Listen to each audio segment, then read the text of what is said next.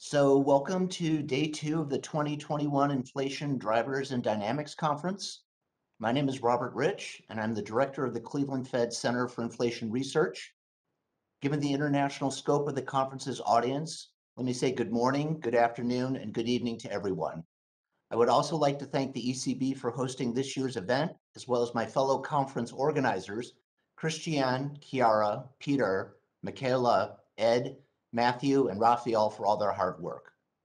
We are very happy and excited to begin today's proceedings with the keynote speech by Ali Coibion. Ali Coibion is a professor of economics at the University of Texas at Austin, where he has been on the faculty since 2012. He is currently a co-editor at the Review of Economics and Statistics, as well as an NBER research associate in both the Monetary Economics Program and the Economic Fluctuations and Growth Program. He is also a member of the Advisory Council for the Cleveland Fed Center for Inflation Research, as well as a consultant at the IMF and Banque de France. His research has dealt with the expectations formation process, the estimation of monetary policy behavior and of the effects of monetary policy on the economy, central bank communication policy, the efficacy of inequality in household behavior, and with the efficacy of stimulus payments during the pandemic.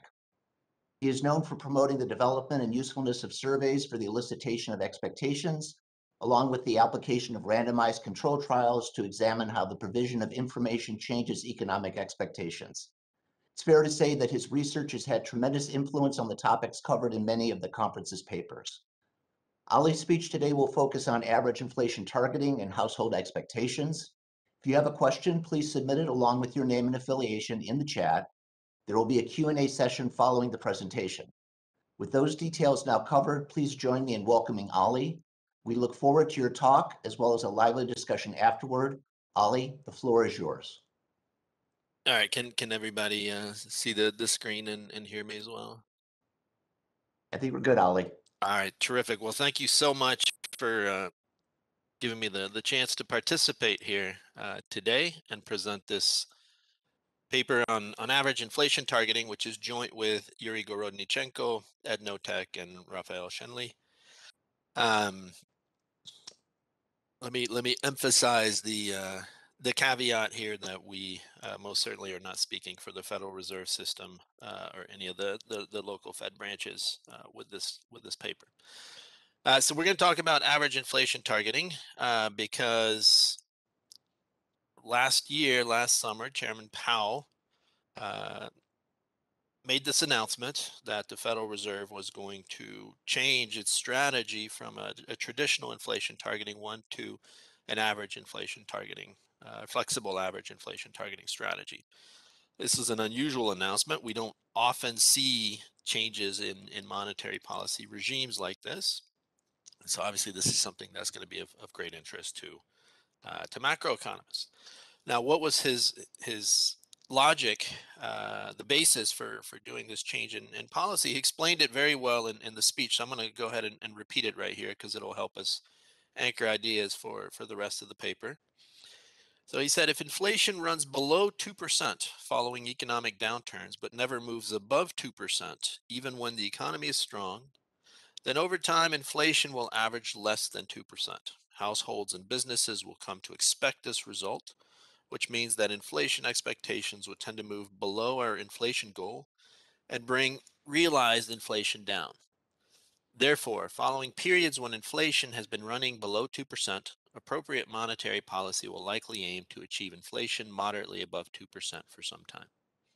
Okay, so this was the justification for the policy change, and so the key difference between the regimes, right, that we want to emphasize is under traditional inflation targeting, inflation should be moving towards the target, kind of regardless of where it has been, whereas under average inflation targeting, a period of below target inflation should be followed by a period of above target inflation, right? So this seems like a small difference, obviously, but in New Keynesian models, this small difference is actually extremely powerful in terms of stabilizing economic activity, right? This difference in the systematic response of monetary policy to economic conditions matters quite a bit.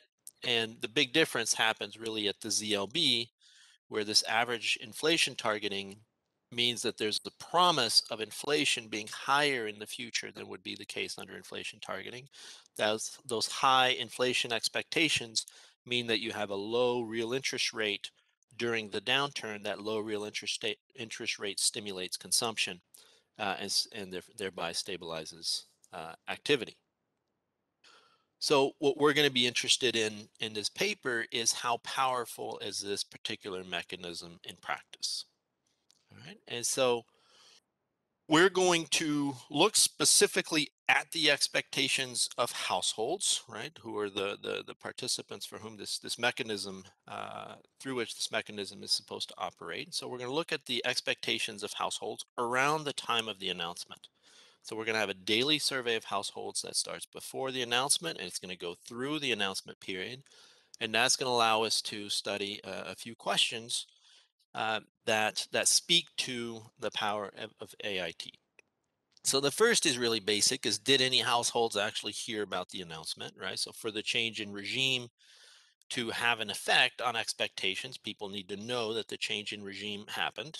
So we're going to ask households whether they heard anything about the announcement, and then do their responses actually speak to them actually understanding the announcement. And so for those who heard the announcement, right, we want to know, did they actually understand what it means, and did they incorporate it into their expectations? Okay, so did their expectations change in the kind of manner that we would expect, um, relative to thinking that the Federal Reserve was doing traditional inflation targeting?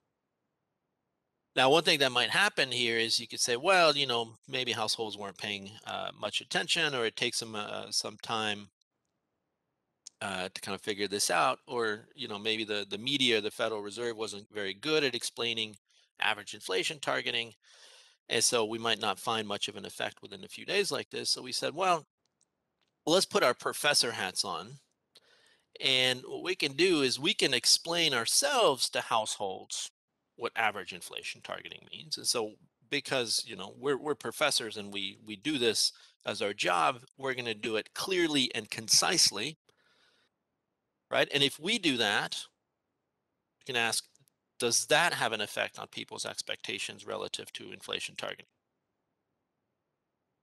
And so the answer that I'm going to try and convince you of today to all three of those questions is a decisive no.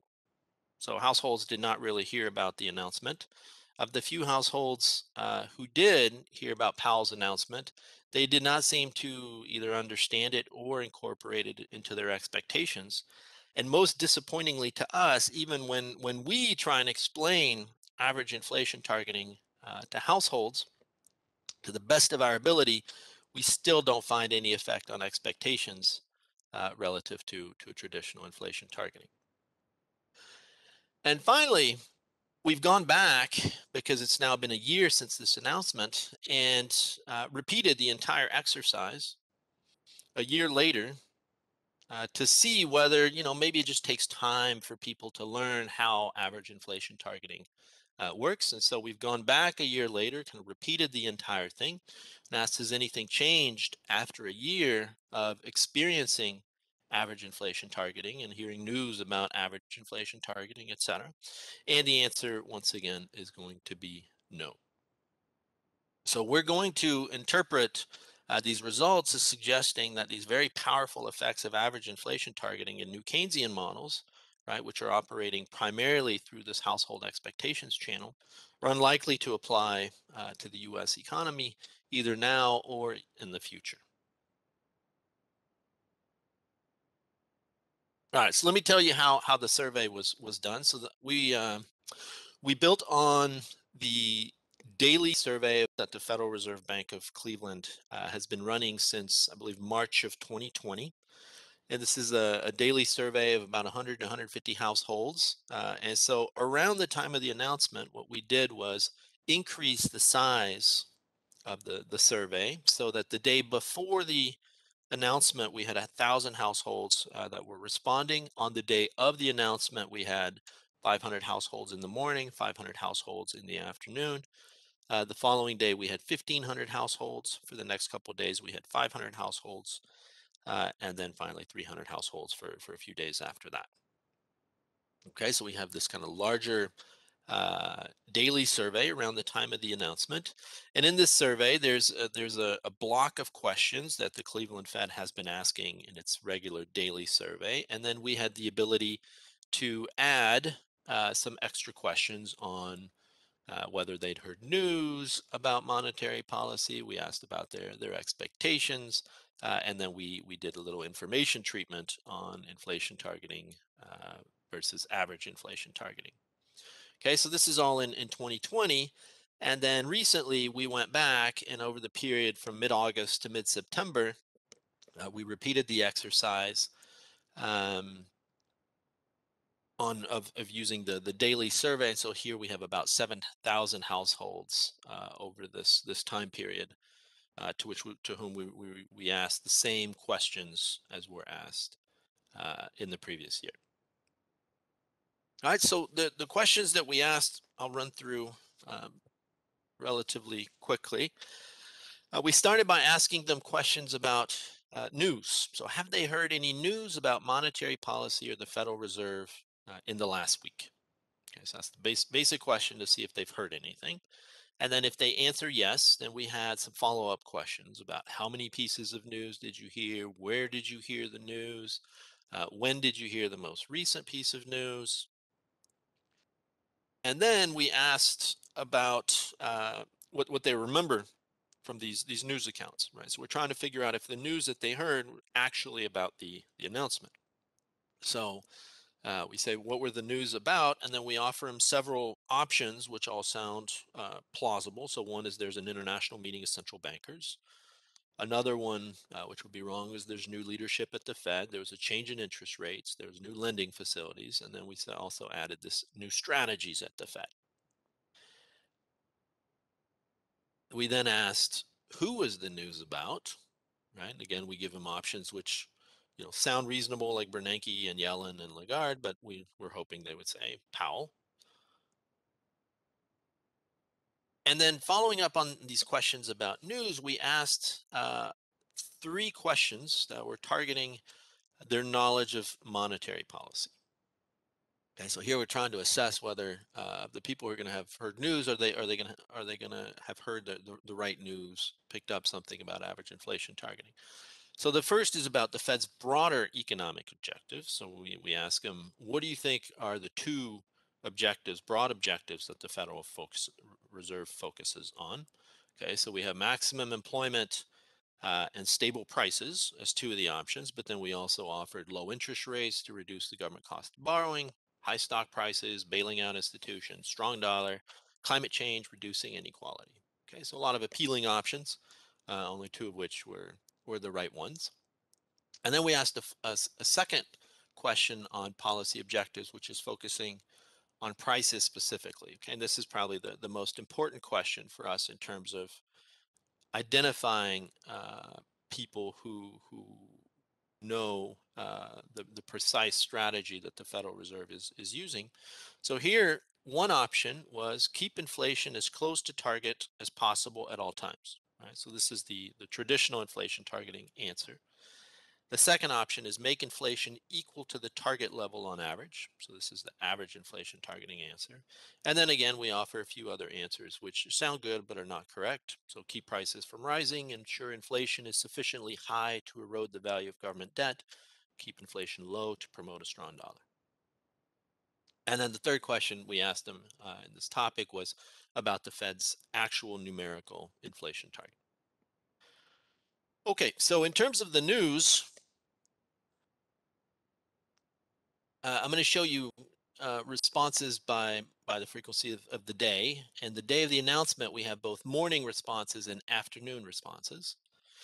Okay, so before the announcement, we had 24% of respondents saying that they had heard some news about monetary policy in the last week. And then in the afternoon of the announcement, you can see an uptick. It goes up to 30%. The next day, it goes up to 33%. Right, so you definitely see a little uptick in people saying that they've heard some news about monetary policy or the Fed, and then in the days following that, it kind of starts to revert. Right, so we can ask, well, where did you hear this news? Right, and this is kind of interesting because it speaks to how this news is actually getting to people. And so the day before the announcement, you can see most people were reporting that they were getting uh, news about monetary policy either from the television or from newspapers. But then on the morning of the announcement, we see a spike in people saying they're getting news from friends or relatives, from social media, and a decline in people in the share of people that are reporting TV as the source of the news, right? So the news is first coming kind of from these informal channels. And then we see little spike that's happening through official sources. And then gradually over time, right, we see the TV news kind of coming back up towards higher levels. Social media effects kind of taper off, and everything kind of goes back to its original levels. Right. So, what were the news about that people were hearing? So this is consistent with some people hearing about actually the Fed strategy. So you can see the share of people that were saying the news I heard was about new Fed strategy rises in the couple days after the announcement, right? It goes from 36% to about 45%. So you get this little uptick in people saying, I heard news about Fed strategies, but it's pretty small. Right, as a share of the population, this increase that we observe is relatively small.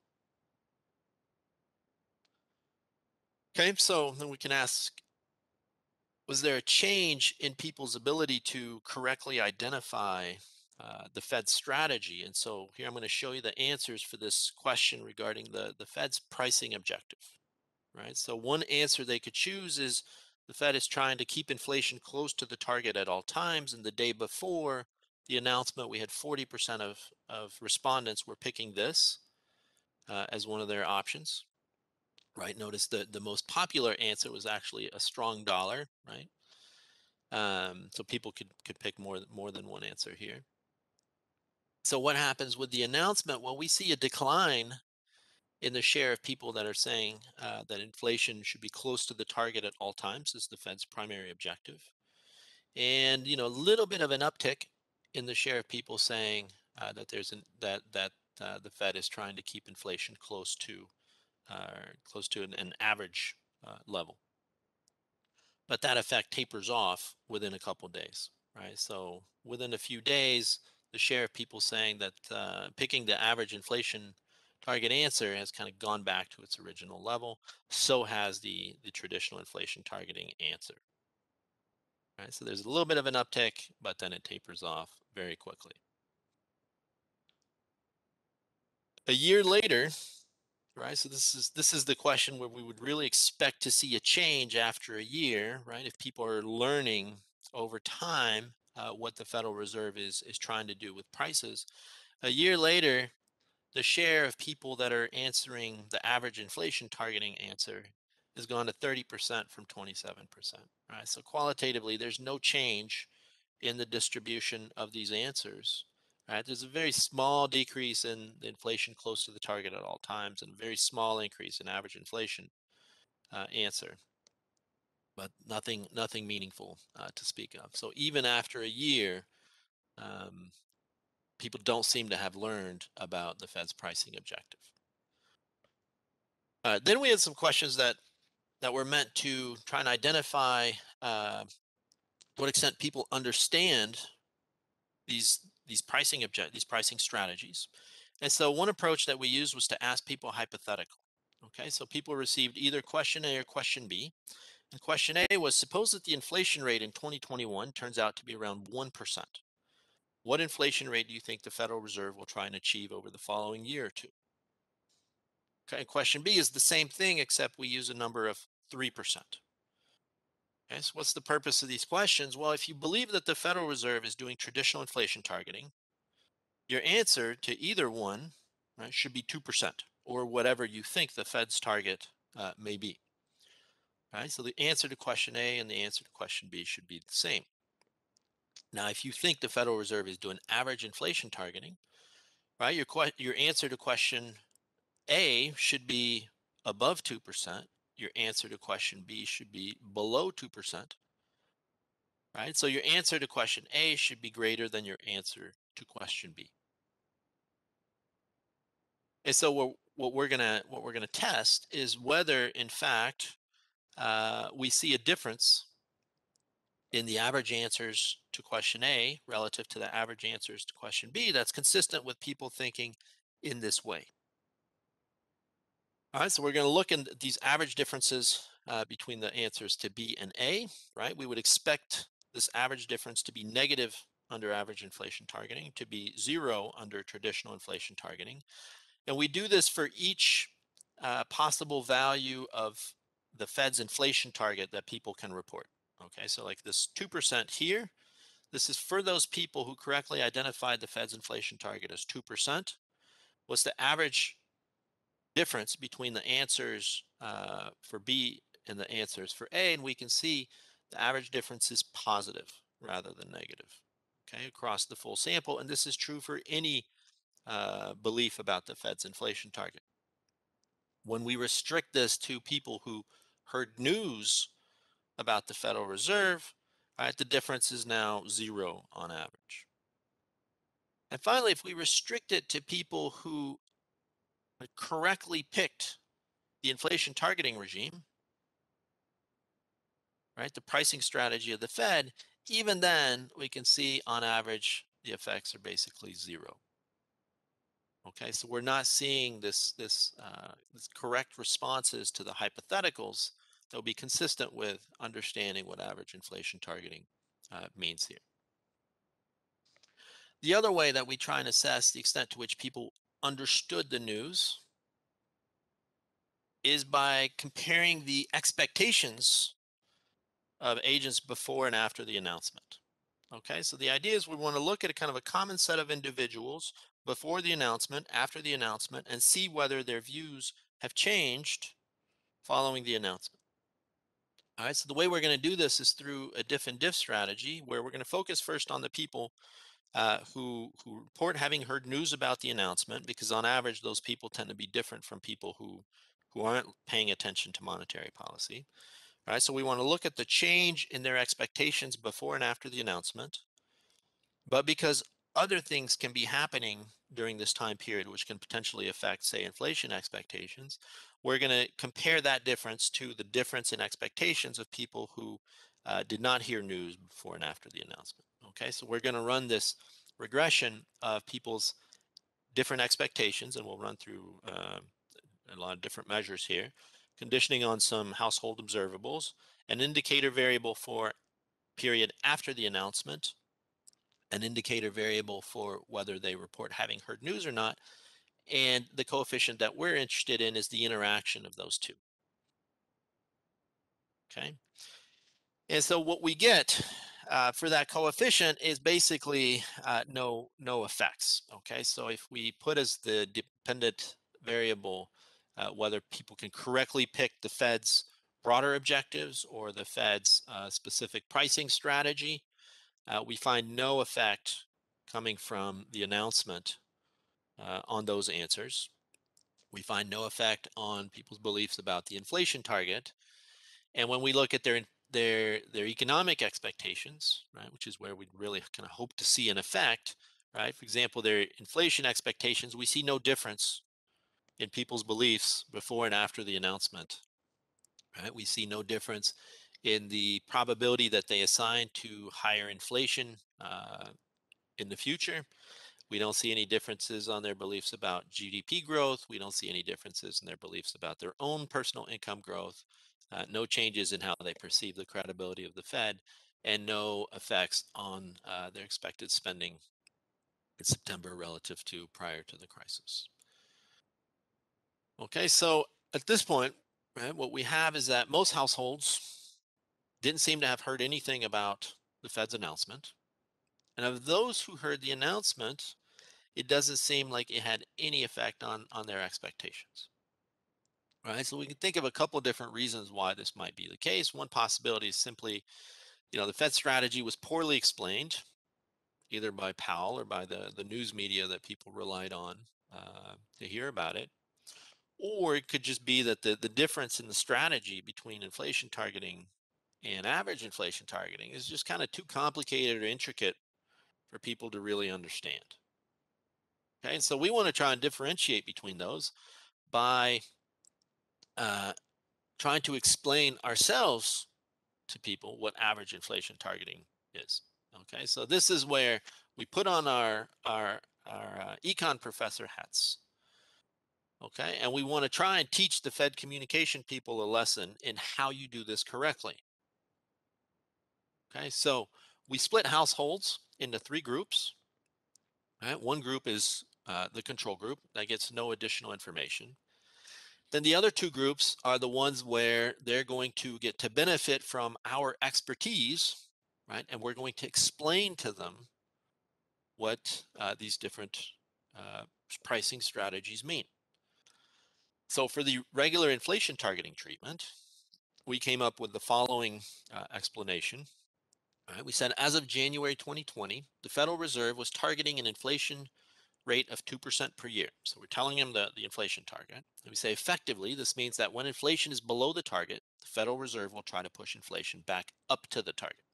And vice versa, when inflation is above the target, the Federal Reserve will try to push inflation back down to the target. Okay, so this is our simple explanation of traditional inflation targeting. All right, the other group of people gets the explanation regarding average inflation targeting. And so here we tell them the Federal Reserve targets an average inflation rate of 2% per year. Effectively, this means that when inflation is below the target, the Federal Reserve will try to push inflation above the target for some time. And vice versa, when inflation is above the target, the Federal Reserve will try to push inflation below the target for some time. Right? So we wrote up these treatments, and we thought, boy, these are really clear and concise. We're going to get people's expectations to respond to this. And so what we then did is we looked at a variety of outcomes. So after providing these different pieces of information to people, we asked them some follow-up questions, right, to try and measure whether the treatments had an effect on their beliefs. And so what we're going to do is regress those outcomes on indicator variables for whether people were in the traditional inflation targeting treatment or whether they got the information about average inflation targeting. Okay, so the coefficients are going to tell us essentially how each treatment affected their expectations relative to getting no information, right? In principle, we would expect kind of bigger effects on, say, inflation expectations from the average inflation targeting treatment if we were successful in explaining what the difference was.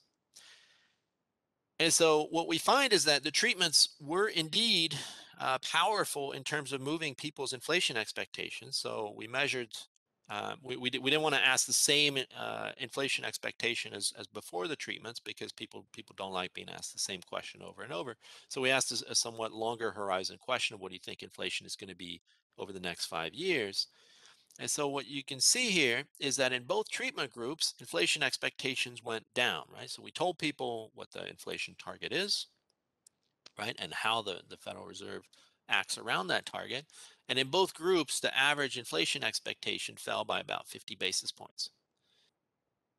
Okay, but importantly, there's no difference between how inflation expectations responded to the traditional inflation targeting treatment versus the average inflation targeting treatment. Okay, so our wonderful explanation of average inflation targeting had no additional effect on inflation expectations relative to the traditional inflation targeting treatment. Right, you can see there's also no difference in a measure of inflation uncertainty. What's the probability of inflation next year being greater than 5%? And we find really no differences on anything else of interest. So if we look at people's expectations about GDP growth, again, the treatments, as they reduce their inflation expectations, they reduce their expectations of GDP growth, but they do so by the same amount. People's expectations of the changes in their own income declines by the same amount. Um, there's not much of a difference in terms of the credibility of the Fed, nor is there an effect on when people think that mortgage rates are going to finally start increasing. Okay, so in other words, while these information treatments are successful in changing people's expectations, there's no additional value to the treatment about average inflation targeting relative to inflation targeting. Okay, people are not drawing a distinction between these two regimes. Okay, so jointly, we interpret all of this as saying that average inflation targeting um, is really unlikely to deliver the powerful stabilization effects that new Keynesian models predict, right? Because even if you're able to, get to people and explain to people the change in the regime, people just don't seem to understand it in a way that shapes their economic expectations. And ultimately, the power of average inflation targeting comes from changing people's economic expectations, and that just doesn't seem to happen. So I'll stop here, and I'm happy to take any questions that y'all have. Well, thanks, Ollie. We'll now move to the Q&A. Again, if you have a question, please submit it with your name and affiliation in the chat. So Ollie, I'm actually going to begin with one of my own questions, if that's okay. And I guess this is drawing upon not only what you presented here, but I think also what Michael talked about and what Yuri talked about yesterday. And I guess it's just a general question about thinking about Fed communication strategy to the public. And I guess the question is, it's sort of a multifaceted sort of idea, right? Because you maybe we need to think a little bit differently about what the medium is that we're going to use, for example, who delivers the message, what the information actually should be that should be delivered. I mean, people have made reference to the Bank of Jamaica's sort of the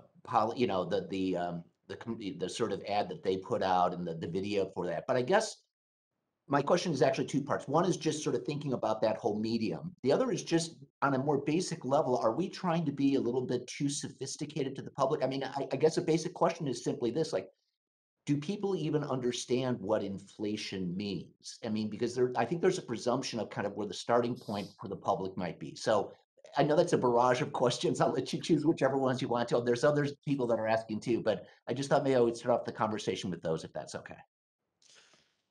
Yeah, well, let me start with the first part, which is I think you're right that there's two distinct parts to this, right? So one is, what is the medium that you're going to use to uh, speak to the public, right? To reach the public. So one of the things that we get, the first result that we have here really is, the vast majority of the public did not hear about the announcement. It just didn't get to them. Okay, so there was no message.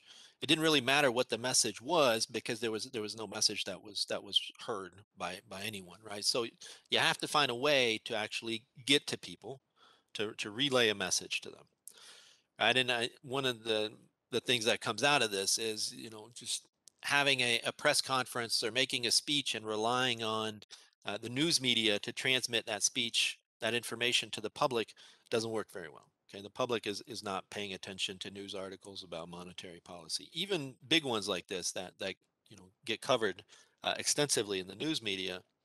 Just doesn't have much of an effect. So that you kind of have to break through uh, that that wall in the first place. Then there's the question of, well, what is the message that you want to transmit to the public, right? And this is where kind of the second part of the paper comes in, which is, it's hard to transmit information that people are gonna fully understand, right? So we see that the people who heard about the announcement, they didn't seem to get it. They didn't seem to have any effect on their expectation. So clearly, the message that they did receive was confusing to them, right? It didn't add much information. And even when we try and kind of explain clearly to them, right? So when we do the information treatment, we're killing the first problem of the medium, right? We're getting to them. We have them looking at their computer. We present the information to them. But even when we present the information in what we think is a clear and concise manner, right? It's not doing anything beyond that. And so that's where you really have to think about how do you get information to people about monetary policy in a way that they're going to process and digest correctly. And both are challenging, right? So you've got to be able to reach people in the first place, and then second, the message that you present to them has to be something that's gonna be effective in terms of changing their beliefs or their expectations or their understanding of monetary policy. Okay, great, thanks. We have some questions in the chat. I'll read them, but if you want to look in the chat also, let me just mention. So Laura from the ECB says, concerning the AIT IT explained treatment, could it be that the result that AIT explained had no differential effect above IT explained comes from the fact that households' expectations are upward biased in general, and they respond to the new knowledge that the average inflation target is 2%, that is below what they were expecting, and then they disregard the rest? So, I mean, there definitely is, an upward bias in the expectations, but in principle, there should still be a marginal effect coming from, the difference in terms of where you are relative to the target, right? And that should be showing up in the information treatments. Um, and I believe we did a case where we looked at, the subset of people whose expectations were close to the target in the first place, and so for whom that dimension was smaller, like, do we see a difference there? And the answer again is no. So it's true that kind of the average shift that we see in expectations is largely coming from people learning about what the target actually is. But if they were understanding average inflation targeting correctly, there should be an additional marginal effect relative to the traditional inflation targeting, and that we don't see. Okay. Another question. This is from Klaus at the ECB. Thanks for the excellent talk. You show that households did not understand what the obviously too complex novel AIT announcement implies for future inflation, even not after 1 year. Assuming that sophisticated financial investors have much better understood what AIT implies for inflation and the monetary policy reaction function, could this asymmetry allow big financial players to take advantage of less informed ordinary savers and borrowers and possibly politicians, thereby adding to wealth inequality? I'm just the messenger. um, I mean, to the extent that well-informed financial players have the ability to kind of take advantage of less informed participants, then yes, that would be the case, right? Because clearly this is a policy uh, that that was received by financial players, that was understood by financial players, and that was not by others. So if we think that those people have the ability to, extract a surplus from differences in information about policy, then I would assume also this would extend to this policy change. I'm going to go ahead and ask another one of my questions just to follow up. And I think there's just a more general question, which is for all of this, and this is a question that others have asked also, whose expectations are really going to matter for the transmission of monetary policy, right? I mean, so I guess that there's just this question, if households' knowledge of the policy is not particularly well understood, but they're not sort of the key players for the transmission, I mean, I guess my question is sort of how much gain do you think we'll get? I mean, obviously, better communication and understanding by the public is important, but I guess I'm just trying to get a sense of what the marginal benefit overall may be, or what your thoughts happen to be in terms of the role of whose expectations may matter for the transmission. Well, I think in principle, all of the expectations can matter for the transmission, right? So you can think about, the Federal Reserve speaking to financial markets, right? Financial markets incorporating information about the future path of policy. That information is going to shape both short-term and long-term interest rates, and then households are going to observe those changes in interest rates, and they may respond to those interest rates, right? So that's one channel that's operating through financial markets, right, and their understanding of monetary policy. But then we have other channels that are operating more directly through the beliefs of the households and the firms. And we know from other work that when the inflation expectations of households change, their spending changes. They respond to that. When the inflation expectations of firms change, they respond to changes in those expectations. So both the inflation expectations of households and firms uh, affect their decisions, right? But the extent to which they're responsive to monetary policy announcements, et cetera, is different from financial markets. right? And so if you want those channels to be operating, then that's going to require a different set of communication strategies than just relying on the financial market channel. Okay. Another question, a question from Peter Karate at the ECB. Ollie, very interesting. I'm worried a bit. Oh, sorry, my screen just moved and I seem to have, I'm worried a bit that the 5-year ahead inflation expectation should not necessarily be influenced by IT versus AIT strategies. Would it not be feasible to ask a question about short-term inflation expectations again, probably framed differently, like the current inflation is X%. What inflation do you think the Fed is going to target over the next year? Yeah, so that was kind of the hypothetical question that we did, right? So the hypothetical was, suppose, that next year inflation turns out to be 1% or it turns out to be 3%. How is that going to, what is that going to mean for the inflation rate over the following 1 or 2 years? Right? That's basically what we were going for with the hypothetical question. With the information treatments, the challenge that we were running into was that you don't want to repeat the questions to respondents. And so prior to the treatments, we had asked about their shorter run inflation expectations. And so after the treatment, we couldn't repeat questions about 1 year ahead inflation. So we went for a longer run measure. And we asked for, what do you think inflation is going to be on average over the next 5 years, which captures both kind of shorter run and longer run changes. So in principle, like it should be showing up there uh, as well. But it's true in principle. We could have asked for a shorter, kind of medium run horizon, like 3 years, and maybe there would have been more of an effect there. But my guess is, because what people have found in other settings is that uh, when households revise their short run expectations by a certain amount, they revise their long run expectations by just about the same amount.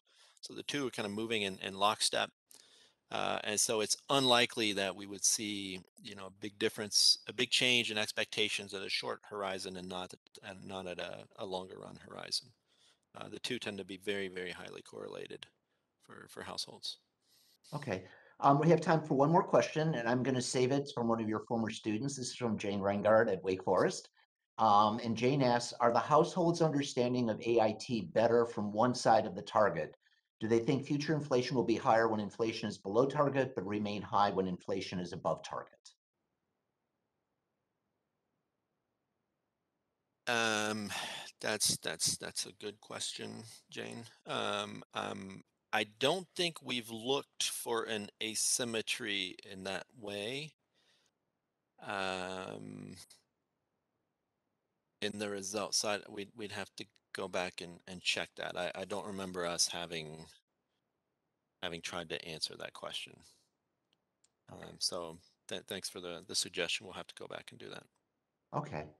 So with that, we'll conclude this morning's keynote session. Obviously, I want to thank Ollie, the audience, and the support staff for making this a very interesting and stimulating discussion. Thank you again, and I believe that we will pick up after a 15-minute break at 10 o'clock. So again, thanks to everyone. All right. Thank you again for having me. I appreciate it.